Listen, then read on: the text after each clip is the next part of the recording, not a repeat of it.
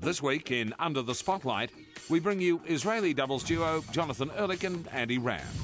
Jonathan and Andy formed a partnership in 2003 and since 2005 have been a top 10 combination. The pair captured their first Grand Slam trophy at the Australian Open in January and returned home to a hero's welcome. Obviously, growing up in Israel, we always playing on the hard courts, and we grew up on hard courts. So basically, the obvious will be the hard courts, any type, you know. But I love also to play on the grass, you know. Coming to Wimbledon is always exciting. So. Mine, well, if I tell you, it's I ruined my secret now for the players. But everybody knows my backhand is my biggest weapon. I think I just shot I love to hit. I grew up definitely on Stefan Edberg and Bjorn Borg. And actually not Borg, sorry, Boris Becker, not Borg, sorry. I thought you were going to say Arthur Ashe.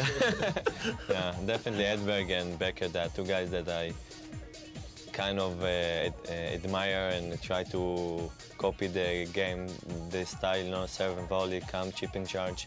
I love that style, and I was watching a lot growing up. And obviously, I mean, today I admire Federer and Nadal, both of them, each one was. Federer because he's a phenomenon, I think, and Nadal, what he do on the clay courts is something that every generation you see a great player, clay court player, but I don't think you never saw something like Nadal.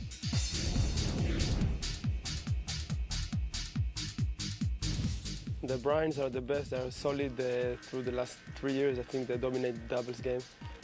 Our goal is we're aiming to be there, to be #1 this year. As Jonathan said, we start pretty strong this year. Winning the Australian Open, the first slam, very confident, playing very good at the moment. So this year it's our chance, I think, and definitely we are one of the strongest teams. We are the only one of the only teams stay together and playing together. So we have a good shot for being #1.